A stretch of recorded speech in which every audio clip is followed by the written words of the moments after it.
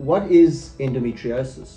Everybody hears this word. We all have a friend who's got endometriosis. Maybe you've got it yourself. And what is endometriosis? So the uterus has a muscular portion around it, and in the middle of the uterine cavity is a lining, which is a gland called endometrium. The only place that these glands should be inside the cavity of the uterus. But in some women, these glands migrate outside of the uterus.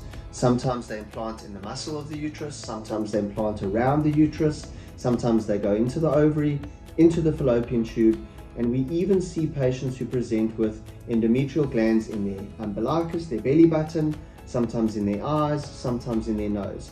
And what happens to these glands? Every month when a woman's estrogen rises, the glands thicken up, as they should, inside the uterine cavity. And when the hormones fall at the end of the cycle and a woman has her period, these glands start to shed and bleed.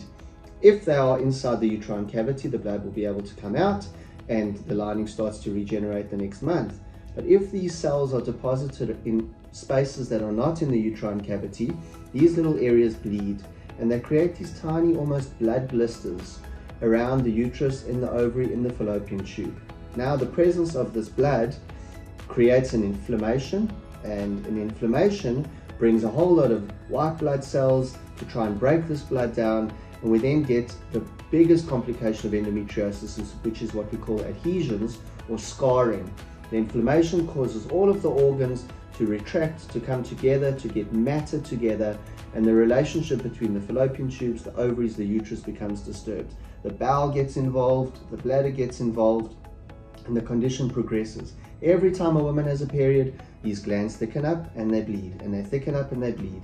And the longer this goes on, the worse the condition gets. And that's why we say it's a progressive condition, because every month with a period, the glands get thicker and thicker and thicker, and the lesions get bigger and bigger and bigger.